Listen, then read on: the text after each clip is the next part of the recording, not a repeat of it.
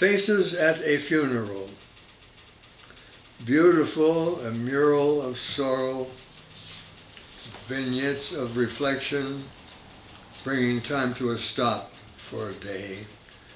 Thinking of Maribel when she was alive, a gray-haired, dignified lady who knew how to touch you, the delicate necklaces she wore, her laughter, her soft-spoken advice, her impatience at times. Moist eyes, over glasses lowered on the nose, looking down, feeling the weight of time that day. So fast, why only yesterday I was a child and she was my Sunday school teacher.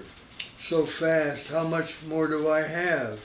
Young Richard, reaching awkwardly for a handkerchief in a back pocket. Others are quiet, someone sniffs back a tear or two. I remember my grandpa Albert's funeral 53 years ago. I can hardly believe it. 53 years. Where did it all go? Where do we go? Sister Margaret thinks to herself. The expression of her face is a little puzzled, looking obliquely down. Where do we go? Where is heaven? Will we see her, Maribel? Andy is listening to the service. When he shaved this morning, he missed some on his neck. Ruddy face, moist eyes, 2 tears have fallen. He rubs his eyes with the back of his hand. He didn't know her much, but his own heart bypass has made him aware of death and life. The sun streams in through 2 windows, lighting up white hair and gray hair, and auburn and dark hair, giving them a silver or copper sheen. The rafters in the sanctuary so old, their faded designs, how many services have they seen? Tilly, old Tilly, 93 years old. She remembers the service for Maribel's mother. When was it? Was it 1938 or 1948? I don't remember.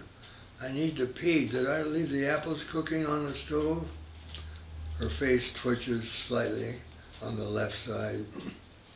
The Tuckers brought their children. Little Teddy, age 3, fidgets. Marion, 6, can think about it, but wishes she'd finished her sandwich at lunch.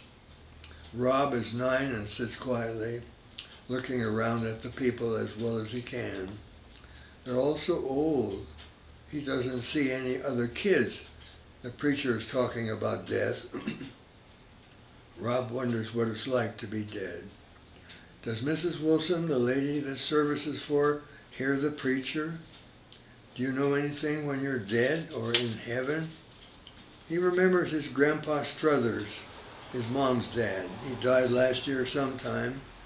He remembers the service, watching his parents cry, especially his mother, even though she always said a lot of mad things about her dad. Carrie wears her dark green suit with a soft brown blouse. Her husband looks so different with his glasses off. He took them off to wipe the tears. Maddie always secretly took her shoes off in church, but now she leaves them on.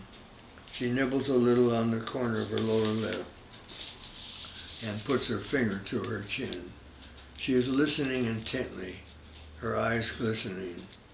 Row upon row, lost in thought, blue eyes lost in time, brown eyes lost in sorrow, yet at home in sorrow, dark hair, white hair, earrings, plump hands, lean, wrinkled hands, white hair and gray hair throughout the sanctuary. At home with sorrow, because at their age there is no choice, a time to recognize, to validate sorrow. Sorrow is the emotion that takes soundings to determine the water's depth, the depth of life, the depth of memory and loss, the depth of mortality, looking back, looking ahead, toward the shore and toward the sea. December 1989.